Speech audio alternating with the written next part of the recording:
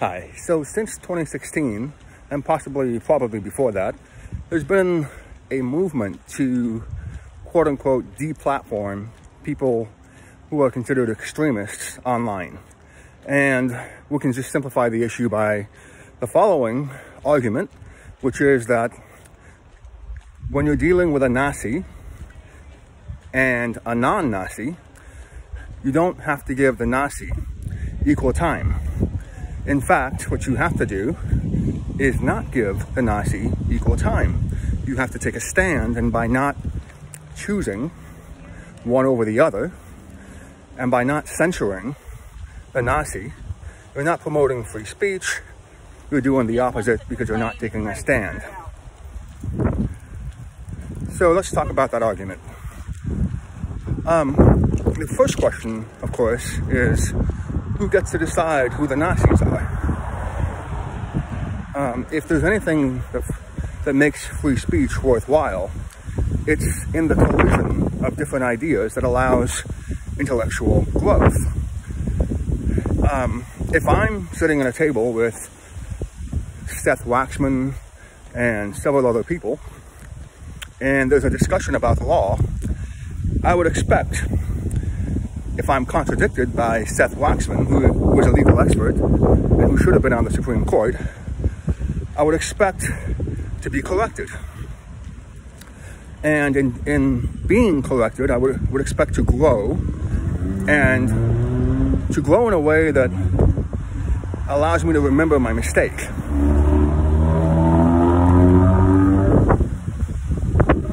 It's a windy day here today in San Jose, California.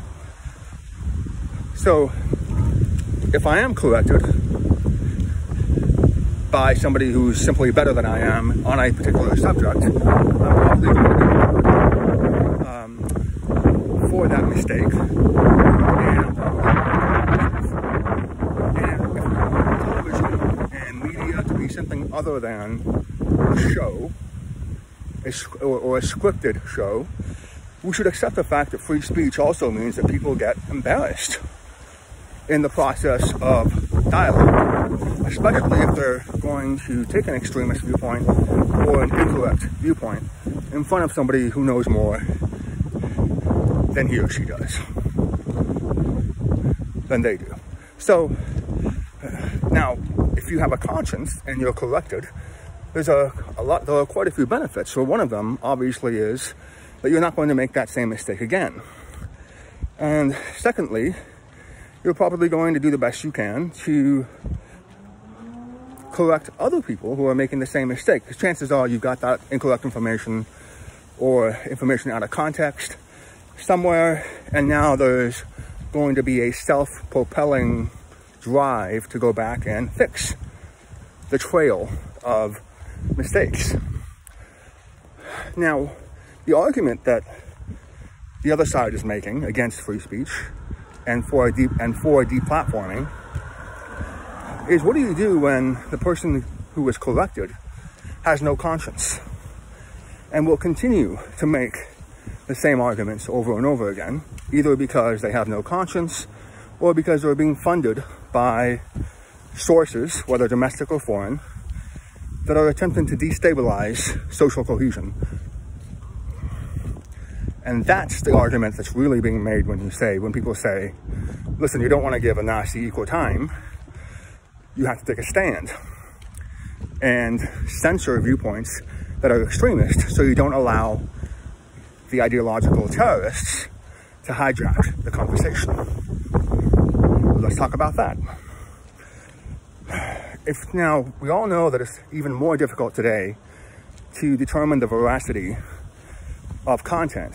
You can manipulate photos, you can manipulate almost anything. So I can take a statement and provide evidence that's either out of context or just simply Photoshop something that is false. And in doing so, provide the veneer of evidence that supports whatever extremist claim I'm trying to make. And both sides do this. The quote-unquote good guys and the bad guys do the same thing. It wouldn't surprise me if there are photos of the Holocaust that are inauthentic. Not very many, obviously, but it wouldn't surprise me one bit. So if you have the good guys doing this and the bad guys doing this, and this happens even more so with cameras, you can do angling in a way that, you know, or shadowing in a way that makes it far more difficult to see somebody in a positive light. You can obviously edit in a way that takes somebody's statements out of context. And now, even with spoofing and with other technological advances, you see, you have this guy over there is unfortunately trying to get my attention. Even with spoofing and everything else, you know, you also have a problem of deepfakes, where you can take anybody, assuming you have enough data on that person. And this is obviously true of any public figure. You've got the voice data, you've got enough video, you've got enough images, and you can simply superimpose whatever you want onto that person. And in doing so, essentially destabilize the conversation. So that's not an argument for deplatforming. That's an argument for authenticity.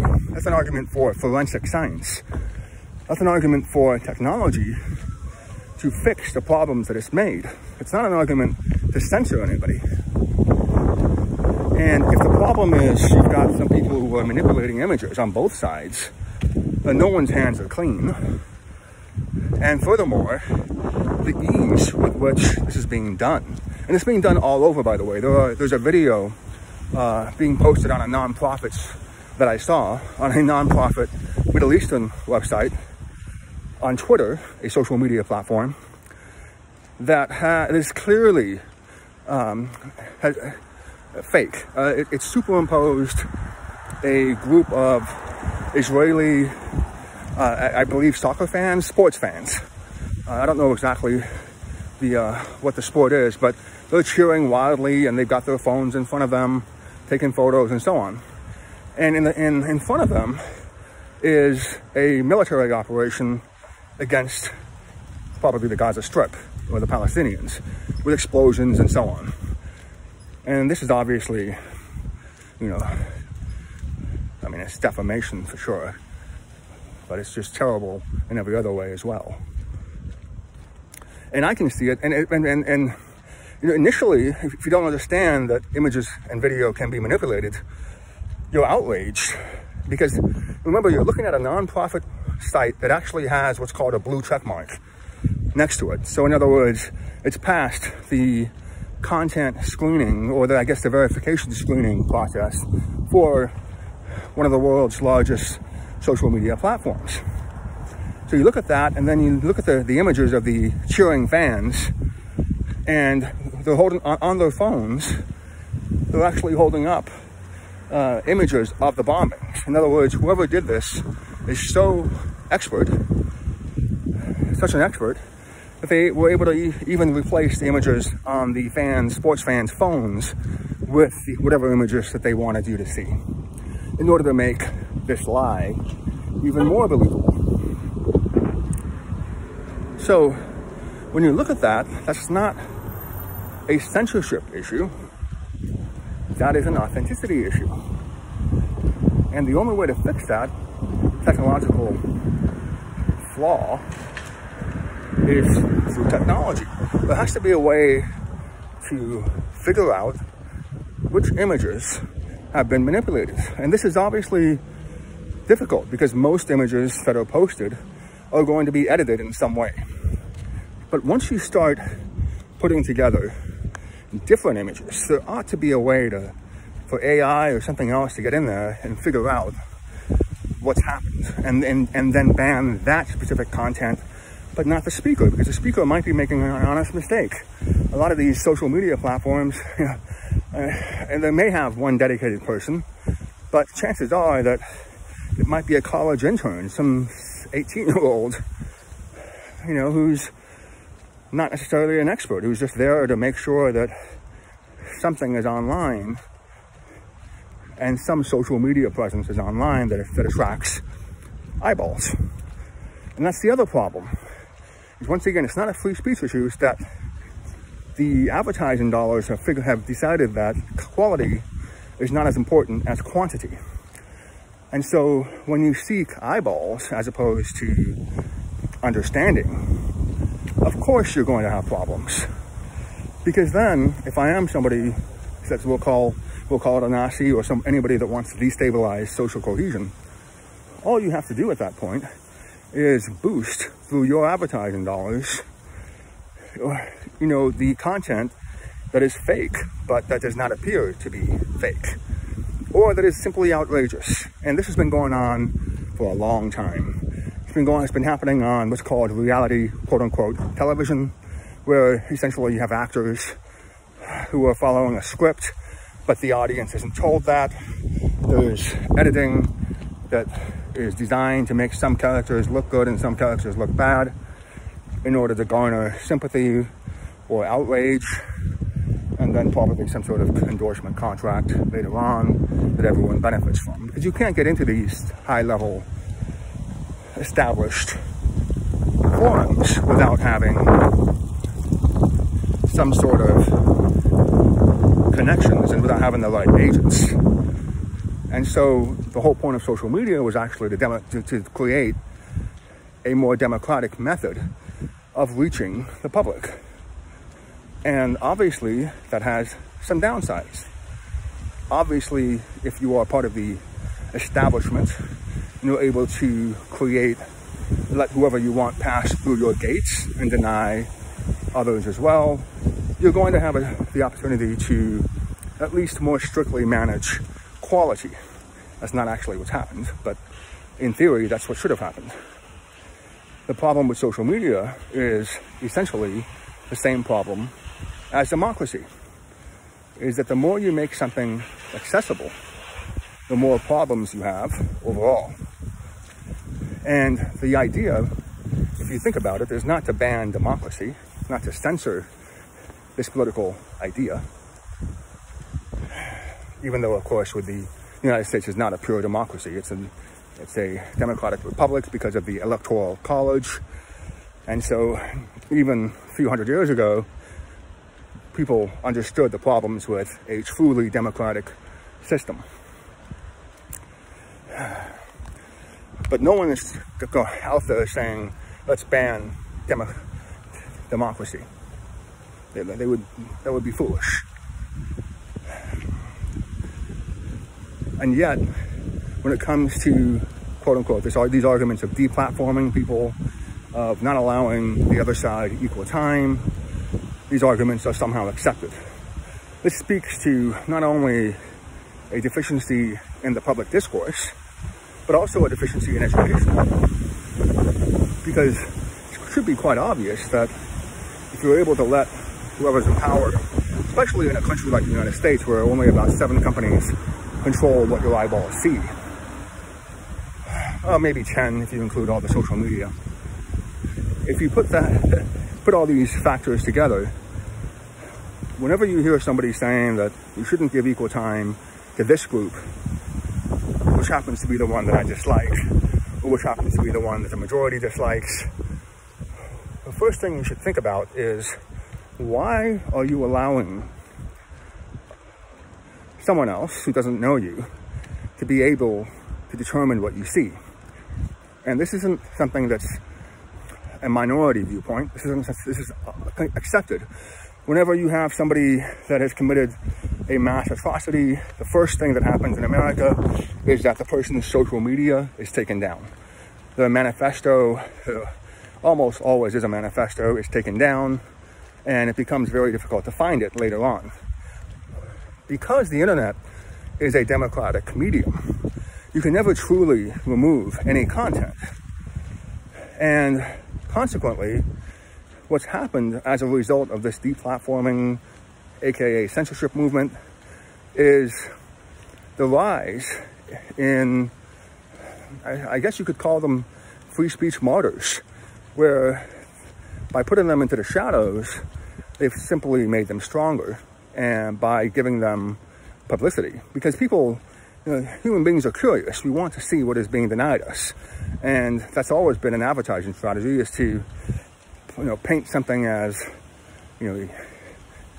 as outrageous, and in doing so attract more people to it than would otherwise have been justifiable on the original merits. And so today you can still find, if you're somewhat of an expert, any content that's been banned, if you happen to have the right timing. And so at that point, you're dealing with an even more problematic issue, which is that you've got security forces in your own country, to the extent that you try to publish these unofficially banned documents, whether it's WikiLeaks or whether it's a leaked celebrity news photo, you've got your own government and your own apparatus, whether it's public or private, attempting to shut down citizen speech, which is also the same thing as attempting to shut down citizen journalism. When you put all these things together, just the democratic nature of technology today, the fact that banning speech in most cases simply amplifies the message to the extent that you're dealing with any sort of connected or dedicated group. And when you put all these things together, it should be fairly obvious that the issue is not deplatforming, is not quote-unquote equal time. It's really authenticity. It's really this idea that the technocrats who created these problems of inauthenticity, of fake news, of deep fakes, of manipulating photos, of adding audio to videos that is not originally there. When you put all these things together, again, the problem is you have an entire security apparatus, an entire propaganda network that, in order to achieve its aims, wants inauthentic information out there, but only the inauthentic information that it deems valid for its own purposes. The most obvious example is the invasion of Iraq. The CIA told the President of the United States that it was a quote-unquote slam dunk, that there were weapons of mass destruction in Iraq. In a documentary called The Spy Masters, that person, Tenet, now admits there were no weapons of mass destruction in Iraq. We were wrong, quote, he says. I believe it's George Tenet. And furthermore, this is where it gets really interesting, Tenet says that the idea of weapons of mass destruction was essentially a selling point of the Iraq War. It was designed to sell the war. The United States was going to invade anyway. And so during a strategic session, the question was how to sell the war to the American public. And they decided that the way to sell the war would be weapons of mass destruction, because they were certain that Iraq had them. This is also backed up by General Wesley Clark, who not only said that the invasion of Iraq was, after 9/11, was essentially already set, but also the invasions of other countries like Syria were already being planned. And it had nothing to do with the story that the American public was told about weapons of mass destruction. And so when you really get right down to it, you start to understand that the inauthenticity is there by design. It's there because different propaganda networks, some private and some public, either want to go to war or they want to convince you that a particular candidate is the one that's going to, is the one that's most favorable. Typically whoever maintains the status quo. And of course the funding. So the real problem with this deplatforming movement, with everything that we've been taught is a problem, is that it not only diminishes free speech, it also ignores the context of inauthentic speech, which is, again, there by design in order to manipulate political outcomes. And, you know, the military in the United States, I think the United States spends more than 10 times what Russia spends on its military. A lot of that might just be due to the surveillance apparatus data collection, and so on and so forth. Putin in Russia claims that the Russians do not have a quote-unquote mass surveillance program similar to the NSA. They have passed a law that allows them to preserve telephone records and telephone communications in the event of a criminal prosecution. But the argument is that the Russians are not in a position where they want to spend the kind of money that the Americans do on mass surveillance. And yet we're being told in America that the Russians, who have 1/10 of the budget that we do for the military, are somehow able to influence our elections with 1/10 of the budget. Now, again, that should tell you that we're living in a world where everything you see is propaganda. And so when someone tells you they want to deplatform somebody or not give equal time to somebody else, there are legitimate reasons for not giving equal time to somebody else, and that would be a track record of failure in a public debate. Simply not being able to hold your own against somebody on a regular basis, or simply repeating the same sorts of lies. But really what we have to get to is a point where a private technology company can figure out what content is being uploaded into the public sphere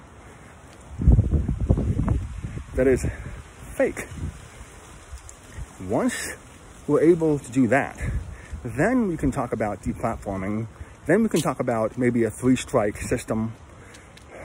We can talk about a warning system, a notice system, a due process system.